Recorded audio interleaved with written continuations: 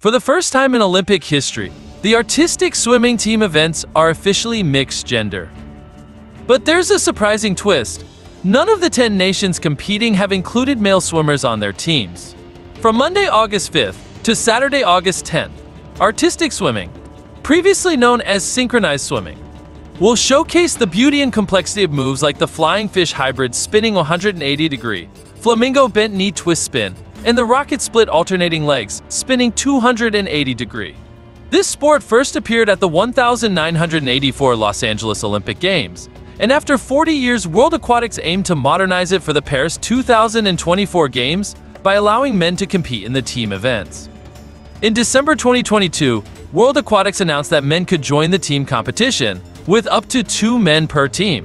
This move followed their 2015 decision to include men in the World Championships, challenging the stereotype of artistic swimming being solely a women's sport. Despite these progressive changes, all 80 competitors at the Olympic Aquatic Center in Paris are women.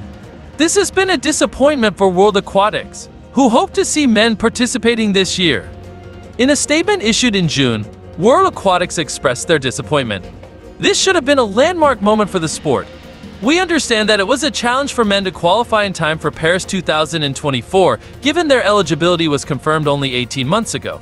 However, we were still hopeful that some would succeed. What do you think about the absence of male competitors in artistic swimming at the Paris 2024 Olympics? Do you believe we'll see more inclusive teams in future games? Share your thoughts in the comments below. Thanks for watching, and don't forget to subscribe for more updates from the Paris 2024 Olympics.